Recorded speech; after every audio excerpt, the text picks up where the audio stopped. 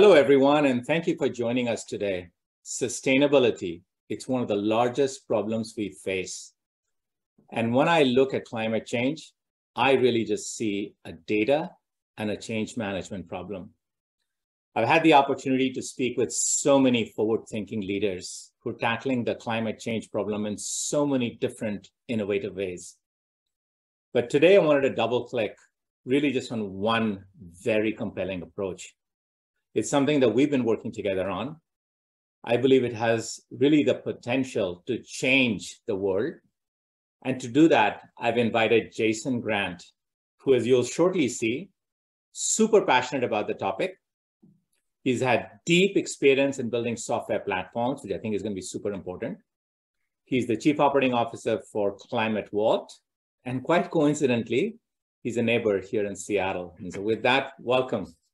Hi, Sanjay. Thanks for having me today. Thanks for being here, Jason. Listen, I wanted to start right away with, tell me about the problem you're looking to solve.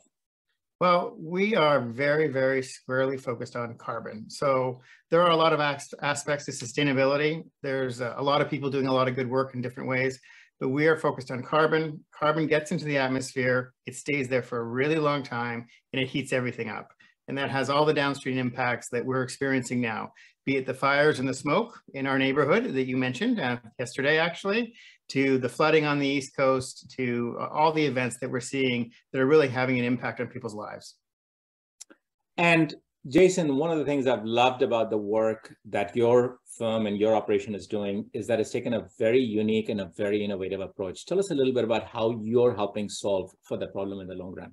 Sure. So Climate Vault has come up with the world's first reduction and removal mechanism, an all-in-one mechanism. So we've seen a lot of increased interest in people, organizations, and individuals really wanting to have an impact on climate. They're wanting to get ahead of governments doing things, but it's a little bit slower than we'd probably all like. Individuals are stepping up. And with that surge of demand, they're looking around the room and they're saying, what can we do and whatnot? And there's a lot of options out there, and not all of them are good. Well-intentioned, but don't always have the impact that we want to have. Our approach basically uses something called the cap and trade markets, something that's verifiable. It's very transparent. A ton is a metric ton. It's not going to burn. And it allows people to achieve an immediate reduction for their carbon footprint and achieve carbon neutrality. We then... So hold on before you go to the other half. Just on this first half, you know, we're all familiar with carbon offsets. You introduced a new term, allowances market. Tell us a little bit more about it. Is that different from the other markets that are out there? What's going on over here? Sure. So different regions have set up basically carbon allowances that people are allowed to emit, basically primary polluters. So if I'm a power plant in the northeastern portion of the United States, I have to report to the local regime called the RGGI regime, Regional Greenhouse Gas Initiative, and I have to tell them how much carbon I actually emitted. And then for all that carbon I've emitted, I actually have to purchase an allowance. What this is trying to do is it's trying to put a price on carbon. And over time, the number of allowances that are allowed are actually reducing, which ends up creating an economic incentive for those polluters to actually invest in technology and solutions so that their pollution goes down. So this is interesting because I think we've all been pretty used to the normal voluntary markets, if you will. And there's always been all of the challenges around just transparency. There's been the challenge around, is it verifiable? And we've been seeing a lot of interest and a lot of challenges there. Really, I think what you're doing is you're coming at it a little differently, which is you're going after the allowances market. And I suspect, you know, a lot of that is because it's regulated, it's auditable, it's managed at a government or a semi-government level. Is that sort of the reason why you've sort of gone after the compliance markets give a lot of advantages. Like, as you said, it's regulated by a government authority. There's very strict tracking. It doesn't have the additionality problems that we see in the voluntary market. So a lot of people are very interested in using the voluntary offsets, which work on trees. And we love trees, but a lot of the premises are that I am going to keep these trees here and I wasn't going to cut them down. And it's not entirely, you can't always be sure that that was really the case. And then the other aspect that we look at it is, if you have a forest that's pre-existing, are you additionally removing carbon from the atmosphere? If that forest was just going to stay there the whole time, your impact, although you've paid some money, has not actually resulted in some additional reduction or removal from the atmosphere. And we think that's problematic. We think that if people are stepping up and trying to take action, that they should be assured that their action is actually going to have a verifiable impact. So this is amazing, right? Because what you're really saying is just then for the reduction part, we have a more verifiable, we have a well-managed, well-regulated sort of a mechanism that is far superior to sort of traditional ways of doing offset. Yeah, absolutely. That's exactly it. Awesome. But the story doesn't really stop there, does it? It doesn't. So in all plans you look at that helps the world mitigate the most dramatic effects of climate change, everywhere in there you'll see CDR, carbon dioxide removal. Carbon dioxide removal is needed to actually mitigate these effects. What we're doing is we want to help carbon dioxide removal technologies grow and take scale, basically.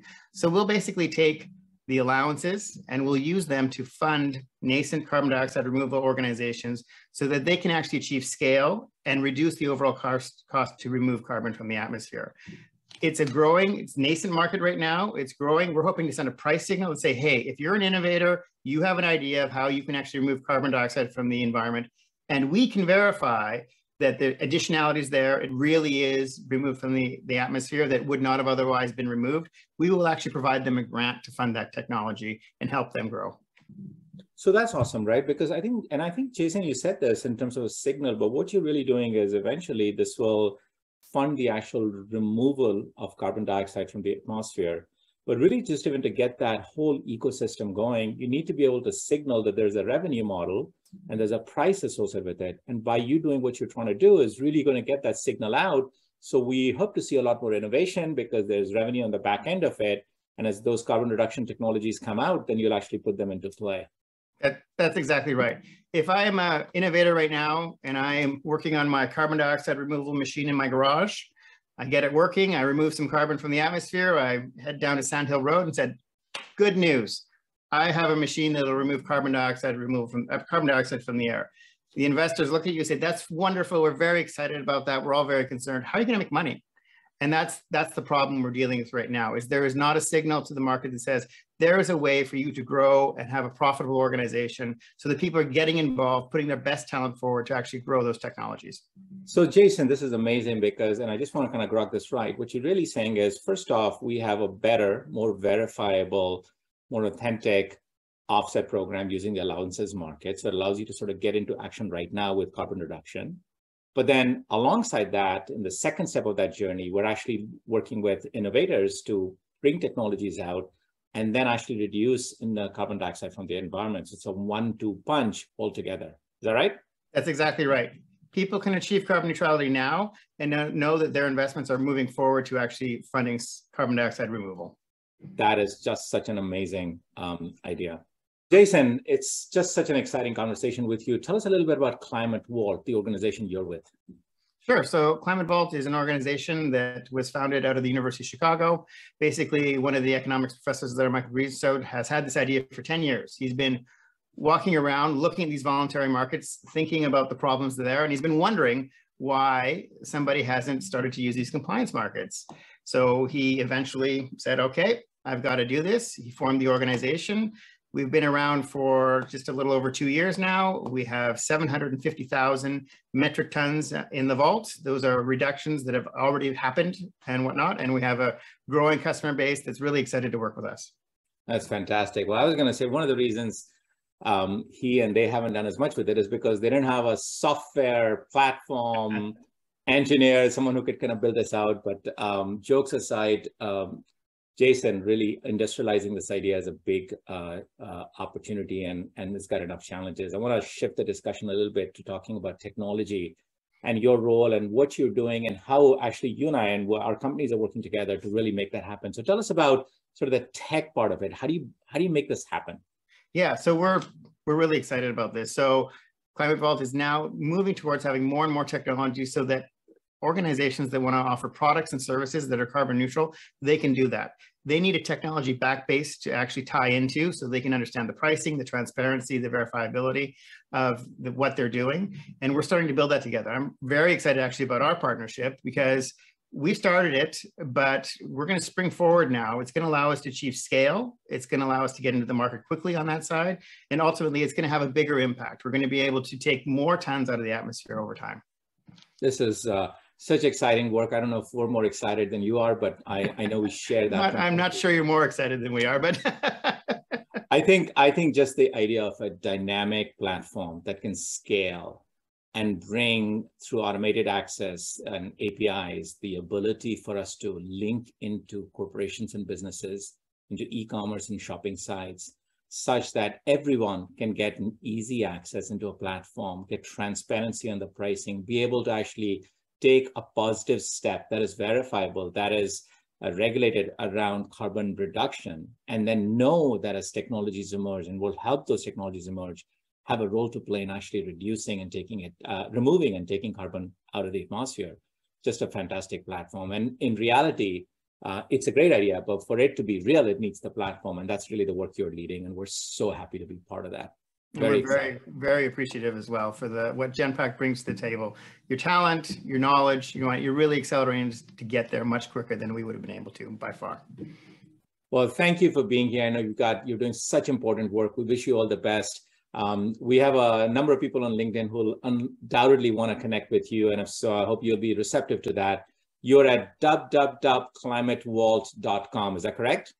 Climatevault.org. That's right. Sorry, .org. Yeah. And so we encourage everyone to sort of lean into that. And thank you for joining us, Jason. Really good to have you here. Thanks so much. It was great talking with you.